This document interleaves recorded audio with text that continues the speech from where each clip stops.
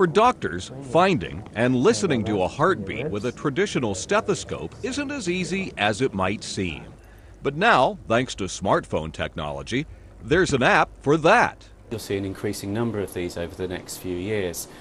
I think they will be very interesting, and I think they will act as an adjunct to current clinical practice.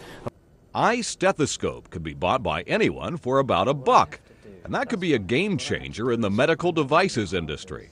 The advantage of using this consumer technology, the smartphone and the tablet PC, is these are mass produced. So these are at a level that is much more affordable than the kind of custom designed medical technology. So this is also why the cardiologists say that my app seems to work better than commercially available digital stethoscopes. See all these peaks? Yeah. While the iStethoscope can't tell you what's wrong with your heart if you're ailing, it does make for some interesting diagnosis opportunities.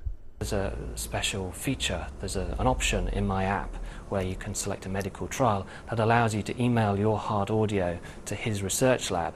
And so now he's got hundreds, if not thousands, of people's heart audio in a big database. Dr. Bentley is confident that the proliferation of smartphone technology will have a dramatic effect across the globe. And this sounds like a very simple thing, but it immediately opens out if you like, the expertise to everywhere in the world. So now you can sample the audio out in third world countries. You can email that heart sound to the experts in the cities. So suddenly these remote villages have access to expertise that they never could have before. Bentley insists his technology isn't trying to replace face-to-face interaction between a doctor and patient, but he hopes it will ensure that patient time with the doctor is well spent. Mark Hamrick, The Associated Press.